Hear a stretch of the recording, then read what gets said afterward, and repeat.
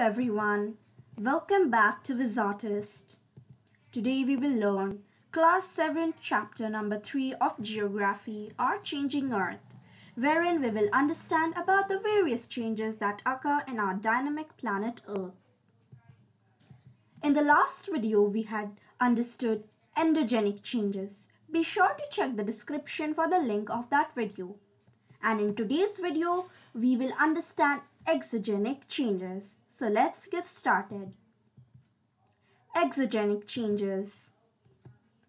The changes that occur on the surface of Earth and form landforms are exogenic changes. The main types are erosion and deposition. So if we study the word exogenic, we understand it means exo, which means outside, and genic, which means origin. So the changes that origin outside means on the surface of Earth. Those changes are called as exogenic changes. These changes are responsible for forming landforms and other beauties such as waterfalls and other things. The main two types of exogenic changes are erosion and deposition. So now let's understand erosion and deposition. Erosion is the wearing of landforms through various mediums, and deposition is the settling down of eroded materials. So because of various mediums like harsh conditions, the landforms wear off, like the soil gets eroded away. And once those mediums come to a stop, they are deposited. This is called as deposition. Deposited means they settle down and form new landforms. Sometimes alone erosion is also responsible for the formation of a few landforms.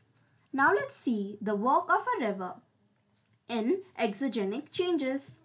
When a river flows on top of a cliff, and once it comes to a dead end, it falls down with great force. This results in the formation of a waterfall. There are many beautiful waterfalls around the world, such as the Venezuela or Angel Falls, which is the tallest waterfall in the world, and the Niagara Falls, located on the border of Canada and the USA. Also, when a river enters a plain, it creates a little bends called as meanders. When the river flows, it collects a bit of the sand and silt in its path, and then it deposits them when it reaches to barren lands or other places.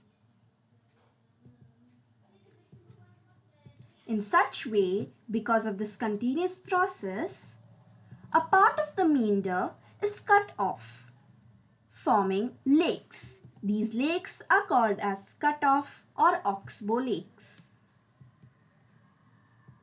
Also, sometimes when the river overflows, it deposits its eroded material on its banks. This creates a little bit elevated banks called as levees.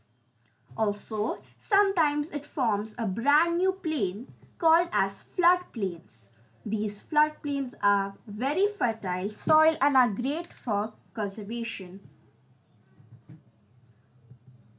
When a river rushes towards the sea, it slows down and it is branched into many distributaries. In other words, distributaries are the tributaries that are formed because of the slow pace of river as it reaches the sea. Also, because the pace slows down, the eroded material is deposited here only, forming deltas. Deltas are very fertile and have rich mangrove vegetation. Now let's understand the work of sea in the formation of landforms and other natural beauties. When sea wave hits a cliff or a rock in the sea, it creates a crack. This crack grows because of the continuous hitting process and turns into a sea cave. This sea cave is a little larger than a crack, but it has a back wall and also a roof. But as the process continues, the back wall gets eroded away, forming a sea arc, wherein only the side walls and the roof is left. But as this process continues, the roof is also eroded away, forming stacks. Stacks are simply the leftover part of the eroded cliff. The eroded material is carried away to the shore and deposited, forming beaches. Now let's understand the work of ice and formation of landforms and exogenic changes. Glaciers. Glaciers are simply rivers made up of ice. When these move, they reveal the rock and the soil beneath them, and these become a new landform. Also, sometimes when they move, they deposit the eroded material, forming glacial moraines. So these are also a type of landform. Also, sometimes as they move, they create cracks which are filled with water, and as vegetation blooms, it forms beautiful lakes. Now let's understand the work of wind. Wind is an active agent of erosion and deposition, not only in deserts but in other places as well. But we are going to focus on the erosion and deposition which wind causes in desert. Any rock in the desert, the part below is eroded more because of the wind as compared to the upper part. This results in mushroom-shaped rocks, wherein the base has more erosion occurring as compared to the top part.